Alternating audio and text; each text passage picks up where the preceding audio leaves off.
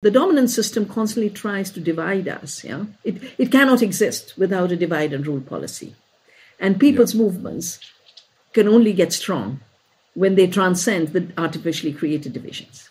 The thing that gives me hope is that the more insane the policies that come down from these top-down corporatist, the corporatocracy that masquerades as a democracy, but really it's all captured by corporate interests. And whether it's big agriculture or big war or big medicine or whatever, big pharma, all of these different aspects, they end up capturing the politicians. So it's really, they really just become puppets for a much bigger force that's behind them.